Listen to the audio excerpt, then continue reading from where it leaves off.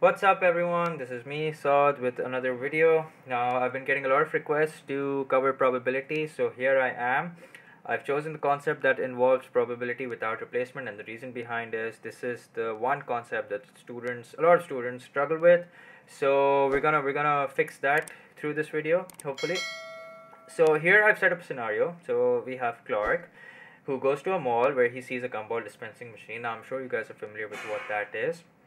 He realizes that the gumball machine dispenses gumballs randomly, meaning there is no specific order to it. Given that there are 4 blue, 3 red, and 1 green gumball left, Clark draws 2 balls randomly without replacement. Find the probability that. Now, I've on purpose left that part out because the first thing that you and I need to learn is how to draw a tree diagram and why is it so important. So, the tree diagram takes into consideration all the possible outcomes that we can have, alright, which is why it's very important. So here's Clark. Now it's his first time that he's drawing a gumball, right? So let's see how many options does he have, meaning how many unique outcomes can he end up with. So he can end up with either a blue, a red, or a green gumball in his hand. So that means when I'm drawing for the first attempt or the first draw, I'm gonna make a tree with 3 branches, right? One for each color. So he could end up with a blue gumball, right? So let's give this branch to blue. He could end up with a red one, right? So let's give this one to red, or he could end up with a green one. So let's just give this one to green. Now let's try and figure out the probability of ending up with a blue gumball. So for that we use the basic formula for probability, which is favorable upon total, right? I'll just write it here in the corner. So the one formula that you need to know for probability is that it's equal to favorable outcomes upon the total outcomes. So if I'm talking about the probability of blue, I'm interested in finding out the number of blue gumballs and the total.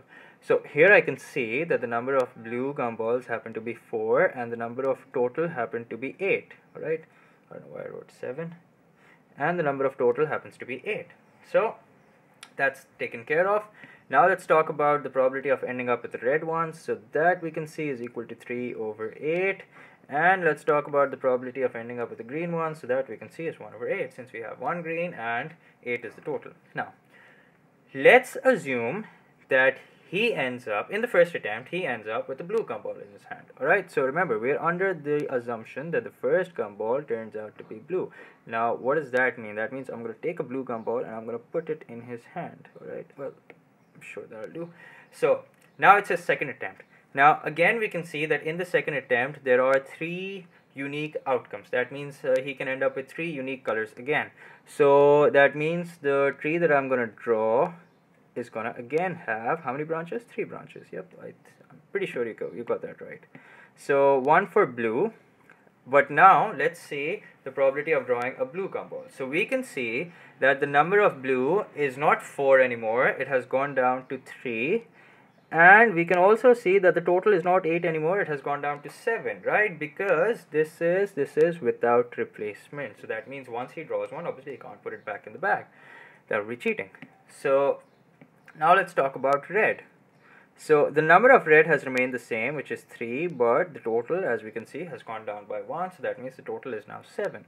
And it's pretty much the same case with green. The number of green has remained the same, but the total has gone down by 1, so that's equal to 1 by 7. Alright, so that was under the assumption that the first gumball turns out to be blue, but that may not be the case, alright? So what I'm going to do is I'm going to put this blue back to the back inside the machine, and I'm going to assume that the first one turns out to be red, alright? So let's give Clark a red gumball, alright? I hope he's happy. So what I'm going to do now is I'm going to see that fine, the first one is red. So what are the number of colors that he could end up with in the second attempt? So again, I can see that's equal to 3. So what I'm going to do is I'm going to draw another tree. I hope I have enough space. Yeah, I think I do. Just squeeze it in. So here we have 1 branch per color. So this is for blue, right? So now let's see what's the probability of drawing a blue gumball in the second attempt, right? So we can see that the blue has remained the same, meaning it's 4, but the total has gone down by 1, so that's equal to 7, alright? I'm color coding it so that you guys don't get confused.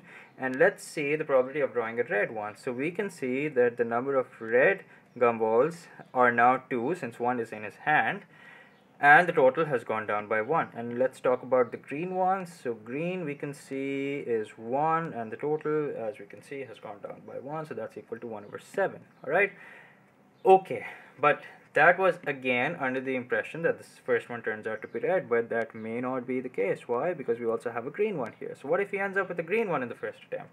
Then let's see what happens. So let's give Clark a green one. Now, if the first one turns out to be green, now you gotta be careful here. Why? Because in the second attempt, you can't have green anymore because there was just one green to begin with. All right, so in the second attempt he could only end up with a blue one or a red one. So the probability of green will now be 0, and we're just not going to make it to begin with. So he could end up with the blue one. Now the probability of blue is equal to 4 and the total is equal to 7. Or he could end up with, oops, not a green one, he could end up with a red one. So the probability of red is equal to 3 over 7. So this is how you make a tree diagram of a scenario where you're drawing objects without replacement. If you like this video, make sure that you give it a thumbs up, and don't forget to hit the subscribe button, and don't forget to press the bell icon so that you guys stay updated. Next video, I'm going to be writing down the possible questions that the examiner may ask in a scenario like this. So make sure that you watch that video as well till the very end. And I'll see you guys in the next video. Take care. Allah Hafiz.